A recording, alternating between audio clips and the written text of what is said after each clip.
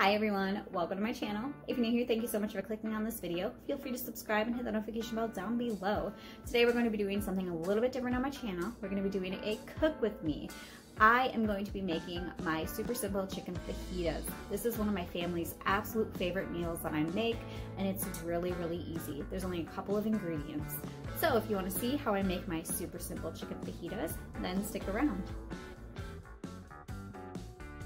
To begin, you're going to take a large red pepper, a large green pepper, and a large sweet onion and cut them into 1-inch slices as you will see here. Then you're going to take 2 chicken breasts and you're going to cut them into 1 to 1.5 inch cubes. Here I have a 12-inch skillet that I have screaming hot on medium high. Spray it with some cooking spray, and then I'm going to add in about a tablespoon to a tablespoon and a half of olive oil. And I'm just going to swirl this around and let it get nice and hot. And then we're going to add the chicken. I wanted you to be able to hear this nice sear that we get on it.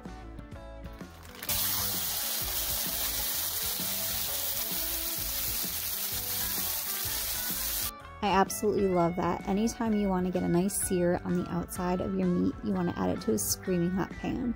So we're just going to kind of spread it around, and then we're going to season it with just some regular pepper and salt. Then we give it a little stir, and we're just going to let this sit here and cook, stirring occasionally for about another 5 to 6 minutes.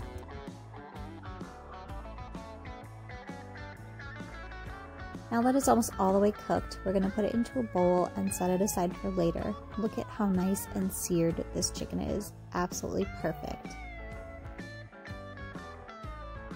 Now to the pan with our nice chicken crispies stuck to it, we're going to add in another tablespoon and a half of oil, and then we're also going to dump in our peppers and onions. So we're just going to stir this around until it's nice and evenly mixed together, and then we're just going to season it with some salt and pepper as we did with the chicken.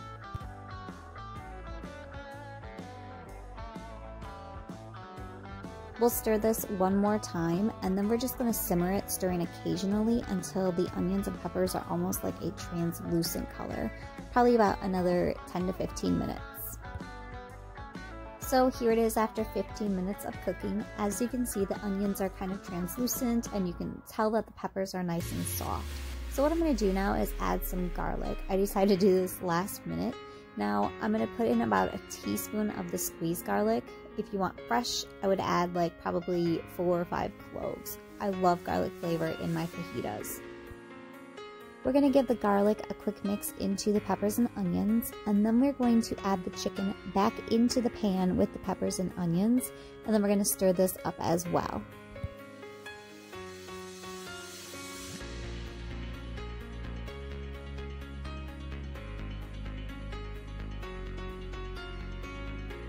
Once this is all mixed together, we're going to add in our fajita seasoning. Now, I make a homemade seasoning.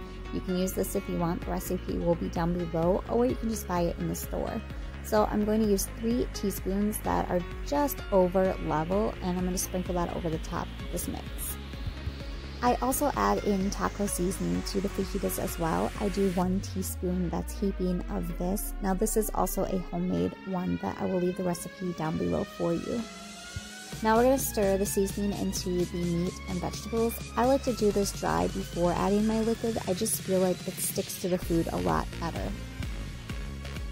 Then I'm going to add in my 1 3/4 cups of water to this. We're going to stir it all together, and we're going to simmer it for about 20 to 25 minutes uncovered, stirring occasionally. So we usually eat our fajitas with just plain white rice on the side, but my favorite way to eat it is with this stuff. This is from Costco. It's the Kirkland brand organic ancient grain blend of brown rice and quinoa.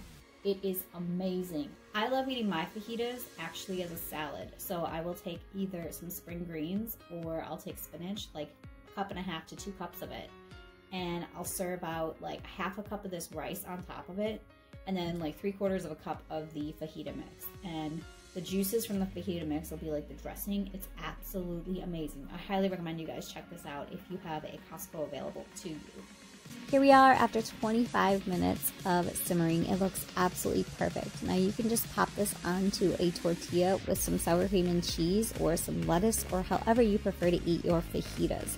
It is so easy. I hope you guys enjoyed watching me do this cook with me. I plan on doing many more of these in the future. Let me know down below if you enjoyed this, and the recipe will also be there as well. I hope you have a fantastic day. I will talk to you all later. Bye!